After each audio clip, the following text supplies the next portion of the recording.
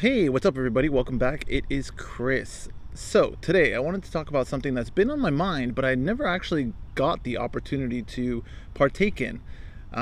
It's actually a pretty fundamental thing to the stacking community, and a lot of the regular stackers are regular faces there. What am I talking about? Going to a coin show. Me, never been interested in it even before I was a stacker. I've always kind of been interested in collecting this, that, and the other thing. I like the idea of, like-minded people getting together and getting into something that is important to them, something that they like, whether it be baseball cards, stamps, coins, whatever. Like, it's just cool to see, all the different things, how much knowledge there is in things like that. But for me personally, never been able to partake, partly because I don't get I'm not informed enough about like where they are, when they're going on, that kind of thing, to make time to go actually see them. But there's also something else, another bigger reason that I think a lot of people are not ready to admit with the whole coin show thing, and that's it. And that is that it's pretty intimidating. Like, even as a stacker, I mean, again, a stacker, not a collector per se, but a stacker.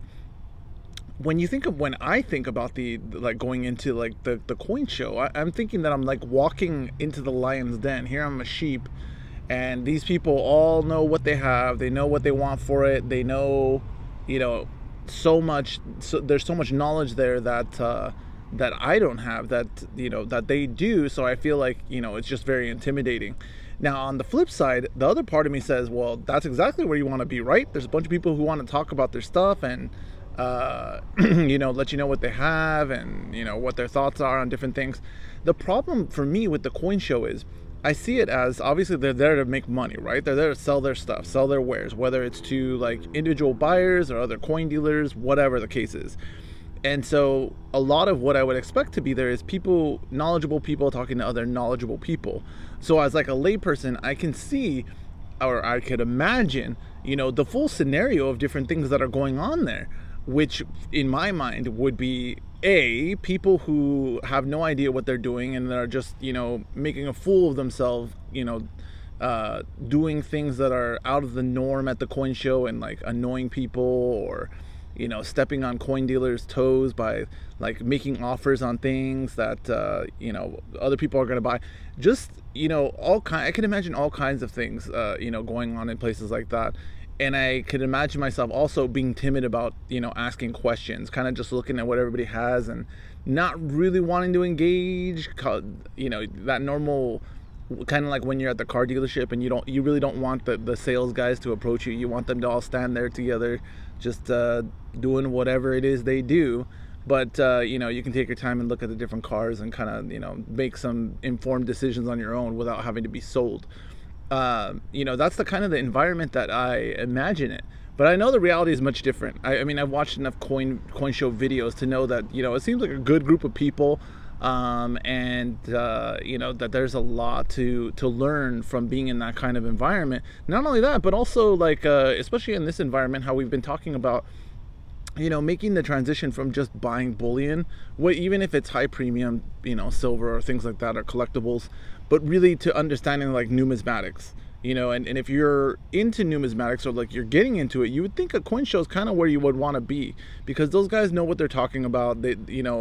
I am sure there are plenty of good people at those coin shows that are willing to talk to you when they're not busy. But again, as someone who's never partaken in that type of event, it is a bit intimidating. So that being said, I did see a great video.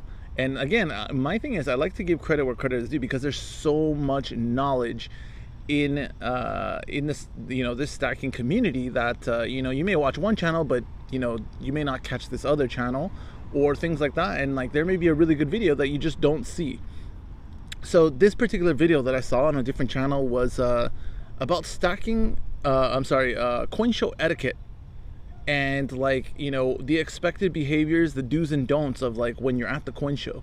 And I've kind of seen some videos of like people at the coin show trying to explain it while they're there, but I honestly feel like a lot of them didn't make me feel comfortable. It didn't make me feel like, yeah, that's it still was like I'm not sure that's the environment I want to be in. Whereas this particular one, the person who was explaining coin show etiquette was really laying down, like, you know, this is what you can do, this is what you don't want to do, this is why you don't want to do that. You know, you don't want to be that guy, but feel comfortable, and, you know, explained what really to expect. He basically, like, I felt like I was there after he was done explaining it, and I think that's so important, especially to, like, a lot of you here in California.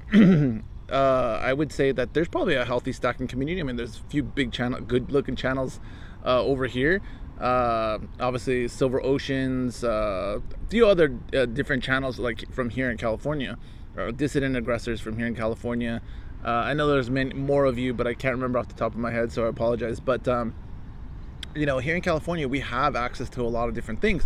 But you know, if you're in the greater LA area, so like pretty much everything from Oceanside to Barstow's LA. I mean, you could pretty much just call it LA, even though that's not technically accurate. I mean, it really is a good representation, although there are parts of that would be like, we're not LA, we're Orange County, or we're the... Okay, stop.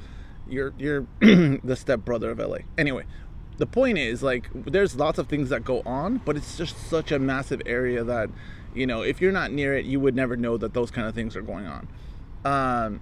Whereas other places, you know, if you live, you know, on the East Coast or in the Midwest, you know, you hear about something that's a big event, you know, in a town nearby or a city, you know, a ways away. But, like, I feel like you hear about those things more often than you would, like, here in California, because it's just sensory overload. There's too much going on.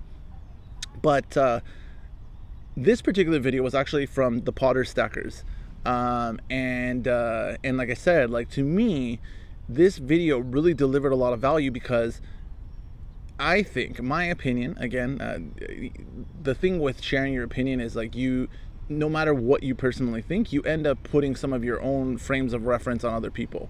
But my opinion is that there are a lot of stackers who are in the same position as me. You know, coin show would probably be pretty intimidating. It's the same thing as, like, when I walk into the gun store and, like, you know, the regulars are there talking about the ins and outs of, you know, particular weapons or this or that, or blah, blah, blah. And I'm just, or like particular builds of, like, you know, different weapons. And I'm just sitting there like, hey, can someone help me find a kit for my AR? Yeah, it's pretty, it's pretty funny. But, you know, those kind of situations just normally as a human being, like, it's just more difficult. So I think there's a lot of value. I'm going to link that video in the description, because I think it's definitely worth the time. It really did deliver a lot of value. It made me feel much more comfortable and much more positive about putting myself in that situation, and not feeling like, hey, I'm going to do something where, you know, old man Joe is going to get upset with me because, like, I did something offensive to the coin community, you know, like, yeah. So I felt much better about it. And I think they did a really good job of explaining, like, you know, what to look for and what the value for you is as well as a stacker. So I think that was a great way to be. But definitely gonna link that in the description below. Also, again, my favorite, Yankee Stacking. I honestly like Yankee. We obviously differ in our views, which is fine. Everyone's entitled to that. But he did have that same guy from the quote-unquote worst stacking video ever on his live stream yesterday. Luckily, it didn't get that many live stream viewers, so yeah, hopefully people weren't subjected to too much of it. But that video is out there. But again, it was the same guy who was just hawking the precious metals IRA. Oh, would you recommend you know, people roll their retirement assets into the precious metals IRA? Yes, I would recommend that, because stop. Like, I mean, honestly, like, even in sales, like, you know how, like, you get that used car salesman who's like, this is the best deal, and this is the best thing you've never heard about. Look at the deal you're getting on this, like, blah, blah, blah.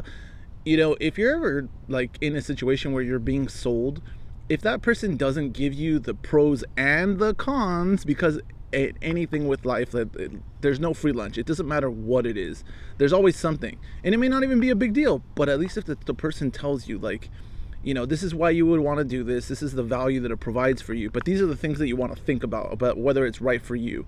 If anybody, you know, comes at you with, you know, this is absolutely, this is good for everyone, you need to, you know, you need to take advantage of this. especially with again, precious metals. Like if someone's telling you that gold and silver are going to protect you from anything, they sure as heck are not in price. And that's really what the precious metals IRA is going to give you, the price value. Because again, you cannot take physical delivery unless you're withdrawing from your 401k, in which case, again, that's a taxable event. And that's the same thing as if you bought it yourself, you know, from the bullion dealer, from the coin shop. So, you know, your bullion being held elsewhere, even though technically, yes, you own physical bullion, I mean, it's not in your hand. So if you're doing it for the SHTF scenario or whatever the case is, that, oh, well, I have it in my hand, no one could take it away from me. Well, who's going to deliver that during SHTF? Is FedEx still going to be operating when you know, go to tell them, but I bought physical and it's in a depository in Colorado. Please come deliver it to me. No, they're not. So like there are so many different things like that, you know, I hate when I see people like just throwing out like crazy things like that. And that, you know, the guy's just telling himself, you know, yes, we are my company. I'll be ringing the bell on the NASDAQ tomorrow, the closing bell, because my company, you know, the company I work with, you know, we did some big deal and blah, blah, blah, blah, blah, blah. That's great. That's phenomenal. But again, like, you have a responsibility when you're selling people things to tell them the good and the bad. I mean, that's just good practice. Does everybody do it? No. But, you know, when you see that kind of thing and you hear this is the one size fits all great thing, run the other way, because it's that person is garbage. Even if the you know, whatever they're telling you about, you know, has pros and cons, that person is just not in it for the client. They're in it to make the buck and just move on. And that's what you'll be to them. So like with things like that, like I said, like it's nothing against Yankee, but that particular dude that he has chosen to associate himself, and his videos have become basically a walking commercial at this point. 2 minutes in, he's talking about something, and then it's all of a sudden, let's take this 10-minute commercial for SD Bullion. I mean, SD Bullion's great, but I mean, I can go to their website to watch their commercials if I want. I don't need to, you know, I go to see different things, which is why we watch those channels. Anyway, just thought I'd rant at the end of the video with that. But yes, go ahead and check out this video from the Potter Stackers. Great video on the etiquette at coin shows. Again, it made me feel comfortable where, you know, I would probably watch that again right before I walked in, just to make sure I'm not going to make an idiot out of myself. But so that I could feel comfortable and know what's what, and also get the real value of going. Again, if it was close to me and like it was right, you know, a couple miles away and I could go down, even if it was 10 or 15 miles away, I mean, here in LA, that might as well be a different state, because to get there, you know, you have to plan a vacation to get that far with traffic and everything. But you know, in other states, that's right down the road. So very interesting. Wanted to give credit where credit was due. That was a great video, and take a look at that when you get a chance. Anyway, see you later.